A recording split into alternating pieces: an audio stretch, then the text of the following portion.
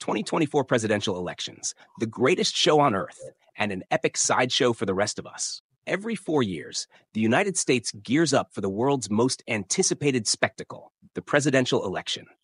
The candidates, carefully coiffed, face off under spotlights in what resembles a reality TV reunion special more than a serious debate. For those tuning in from beyond U.S. borders, let's clarify something. This isn't just about who will lead America.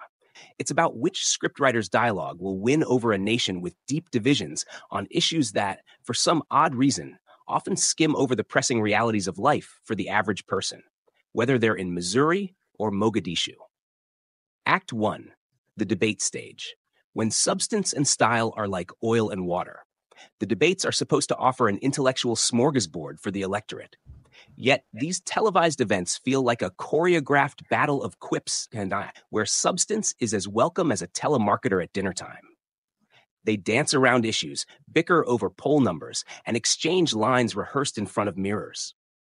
Questions on climate change or healthcare, matters actually impacting citizens' lives, are dodged with the agility of Olympic athletes. This theatricality masks the reality that most people want real discussions on real problems. Imagine if they dissected how everyday Americans are handling skyrocketing healthcare costs, increasing climate disasters, or the shrinking access to basic necessities. Instead, candidates seem more eager to score points on who interrupted whom, rather than who has the guts to confront an inconvenient truth. Act 2, major issues, barely making the cut in the script. People in the U.S. are facing unprecedented crises that candidates treat like minor inconveniences. Rent is through the roof. Affordable health care is out of reach for many, and the climate crisis is threatening life as we know it. Yet, these critical topics rarely get more than a minute or two of airtime. Meanwhile, the rest of the world watches, hoping that the superpower will at least acknowledge its carbon footprint, or the fact that inflation and cost of living crises aren't uniquely American problems. From the Middle East to Latin America, citizens observe with a mix of hope and horror, wondering if the next U.S. president will enact policies that benefit anyone beyond U.S. borders, or if they'll intensify the neoliberal game show of resource extraction, sanctions, and spreading democracy. Every candidate assures the American people they'll make the U.S. respected again, which for the rest of the world translates as a potential escalation of interventions and armchair morality plays. Act 3, for the people, or just for the sound bites. There's an underlying irony in how each candidate claims to have a plan for the people. But which people? When millions in the U.S. live paycheck to paycheck, some would assume these candidates would be at least a little more focused on income inequality, the housing crisis, or skyrocketing costs of basic needs. The truth is, the game is about avoiding these topics in favor of issues that play well with donors or serve as rallying points for their base. It's politics by pollster, not by conscience. Ironically, this shallowness extends to the global arena.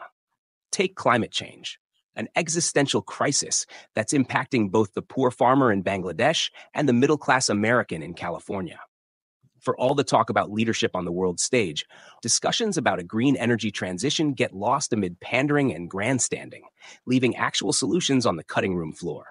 The finale. Just waiting for an authentic conversation. Many Americans, and indeed people globally, feel as though they're watching a play where the characters never break the fourth wall. They're waiting, hoping that one candidate will address the pressing realities head-on, skipping the clever sound bites to say, yes, climate change is a real threat, and we need a serious global response. Or perhaps our healthcare system is broken because it's a business, not a service. This year's election theater, with its debates that feel more scripted than ever, underscores a hard truth.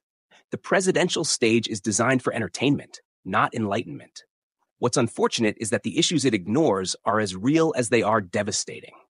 Until the greatest democracy decides to treat elections as something more than a show, the world will keep watching this sideshow with growing impatience. Because after all, when the curtain falls, everyone, not just America, lives with the consequences.